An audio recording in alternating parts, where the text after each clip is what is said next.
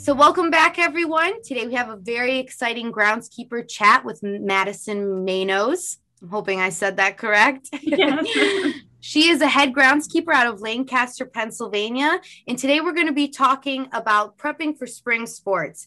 So not only, getting everything ramped up equipment wise, making sure everything's safe and playable, but also battling the weather here in this region of the United States is definitely a factor. It's something that you may want to get started, but the weather's just not going to allow it. So we have lots of fun things to talk about today. So we'll get started right away. Madison, take it away. Introduce yourself. Tell us a little bit about your field and facility.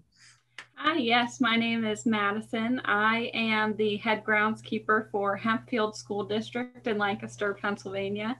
I am the only full-time grounds dedicated person for our district. And we are a K through 12 school.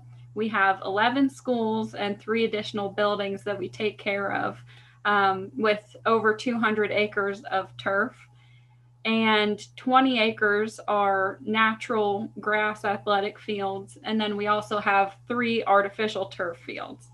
So we don't do all of the maintenance to all 200 acres. We contract out mowing and snow removal for the other schools that aren't on this campus, which helps out a ton. But we do everything more than 85 acres here. We do take care of everything for the mowing and snow removal and everything. So it's a lot. I do have one person that helps out from April to November, and he does like a lot of mowing and weed whacking and different things like that. And then we have a whole crew of guys here that'll help when I need help moving goals and mowing and that sort of thing. Um, so yeah, there's a lot of space to take care of here, and especially for spring sports, where we play varsity and JV baseball and softball, track and field, varsity and junior high on this campus here, uh, lacrosse and club soccer, and boys and girls tennis. So it's hard to, it's the shortest season to prepare for because, like you mentioned earlier, last week even we had snow covering a lot of the area that we had to prepare. So it's a lot to get ready in a short amount of time.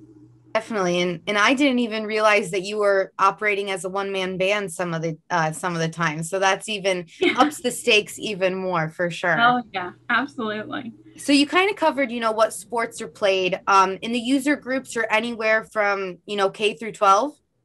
On this campus, it's mostly middle and high school, but we do have some club sports that'll come and play here. And like on our artificial turf fields, we do have some, um, I want to say like HYA groups that'll come in and different youth associated groups at different times. Um, but yeah, we have, I mean, recently because of COVID, we've had to have some of our fields used as mask break areas. And that was just crazy this past fall, seeing we had one soccer field that wasn't being used at all for anything. And we had one field that the kids were taking their mask breaks on. And it was just amazing to see the difference between the 2 fields. And so I'll be doing some rehab on that field this spring and summer for sure. Definitely. And that is just so interesting. The unasked for perspective, of course, but something that, I'm sure will give you insight to maybe change things around or whatever that may be in the future. Yeah, absolutely. So with COVID, were you guys able to play any of your fall sports in the fall or any of those being played this spring as well? We actually got most of our fall season in, which was great. We started a little bit later for all the sports. I think everything got pushed back 2 or 3 weeks. And then we did have to shorten the season just a little bit. Like the playoffs, especially for football, I think that they took half the teams that they usually do into the playoffs.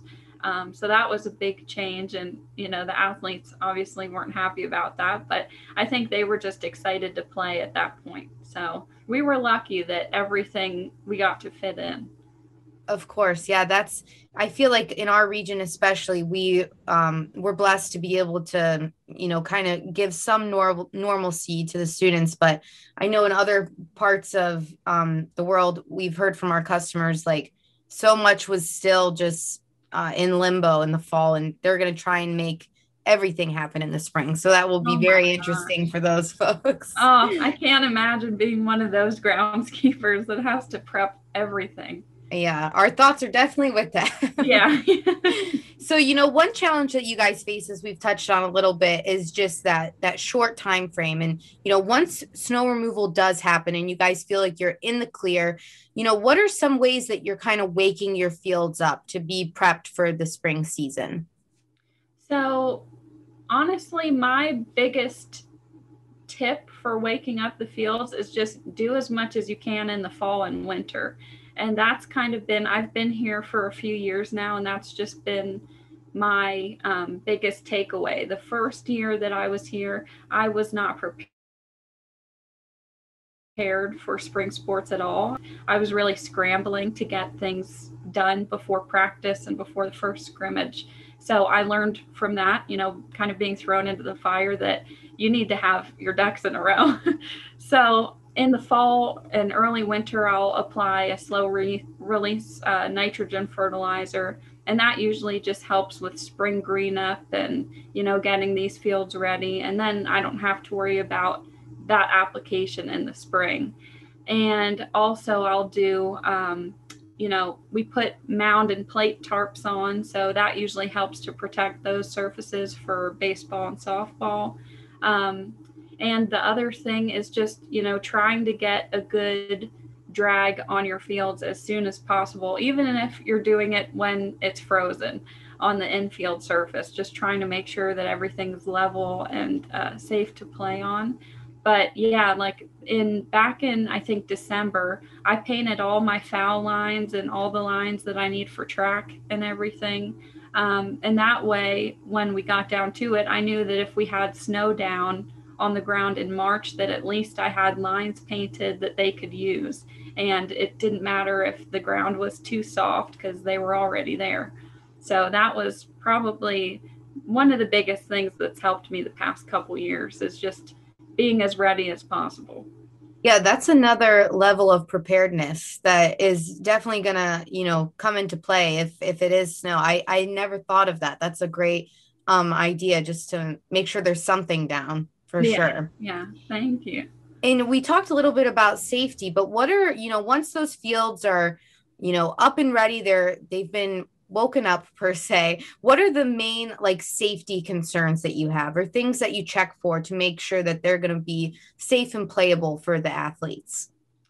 Well, the number one thing is having a um, fair and firm playing surface that's level, and you don't have any dips in the infield skin or in the field. You want to have everything all level, and you don't want them tripping in a dirt pocket or anything. So again, that goes back to the fall. I level everything out before we put the field to bed, for all of our baseball and softball fields. And usually there's not a ton of work then with leveling that needs to be done moving forward.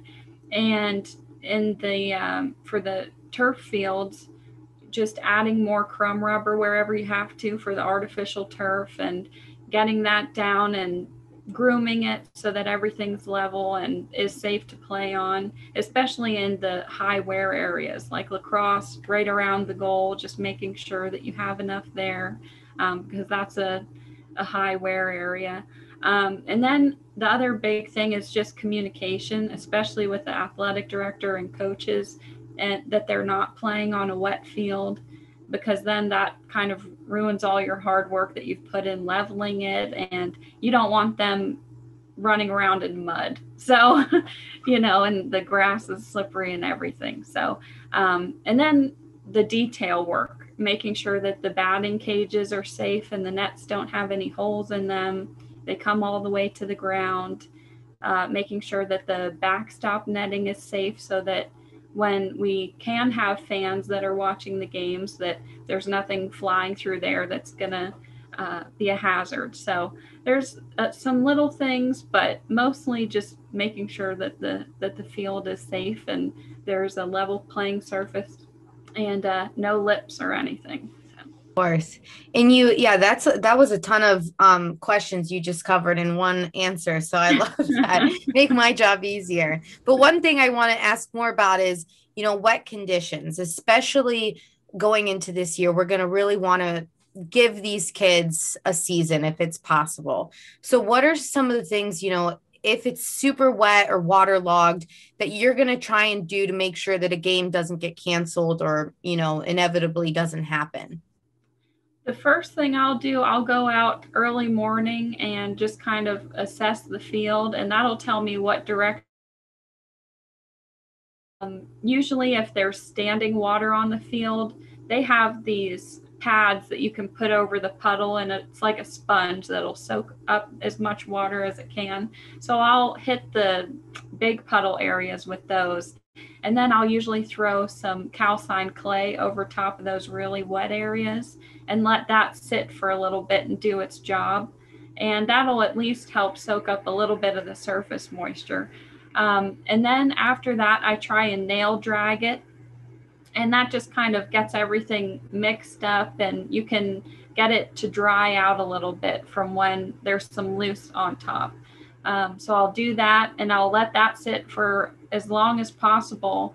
And then I usually have 2 games to prepare for when we have baseball or softball. So I have to get the JV and the varsity fields ready. So I'm going to be cutting it close to whenever they want to get on the field at 3:30. So I just wait as long as I can, and I know how long it takes me to get the field ready after that. And I'll do a smooth drag once it's dried out enough, and put the lines on, and then it's ready to go. But some, the AD can get a little persnickety, I guess, about, they want to get their games in, and I don't blame them. They don't want to mess up the schedule or have to reschedule. So just working with the AD and coaches, and if it's not safe to play on, it's not safe to play on, but I'm going to do everything I can to make sure that it's ready for them. So what is a typical, I know every day is different, especially when you're operating, alone sometimes, but what does a typical day look like prepping for the spring season? So the spring season, if it's a game day, I'll go out in the morning and check out the fields and see, is there a hole at home base, and is there, some areas in the pitching rubber that I need to fix, or the mound or whatever it is. And usually I'll do that clay or infield mix work first and let that sit. And if it's dry enough, then I'll do a smooth drag over top or a nail drag, depending kind of what the conditions are, and just make sure that that surface is ready. And then I'll go and mow. Usually I mow the fields in the morning and get those done with, and I'll mow whatever else I have time to, because we do have, over 85 acres that we have to take care of. So there's other mowing that needs to be done.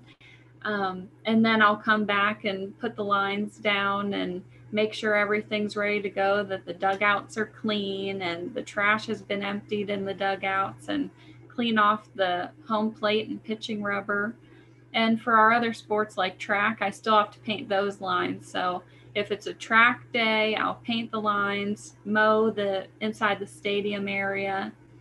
And for lacrosse, just make sure that the nets are properly tied on. If I have to add, some more string to tie that on, then I'll do that. But yeah, just making sure that everything's all good to go. And then I just try and fit in whatever else I can besides getting the field ready for whatever sport it is. So, spraying weeds, pruning trees, checking out the rest of the district and making sure that everything looks good, and addressing any problems that come up. And especially with COVID, we've kind of been pitching in different areas where, especially over the winter, I was delivering cleaning products to some of the schools whenever, they needed them. So it's been, a bit of a crazy time. So we'll see how that fits into spring sports. But yeah, just trying to fit in whatever I can during the day.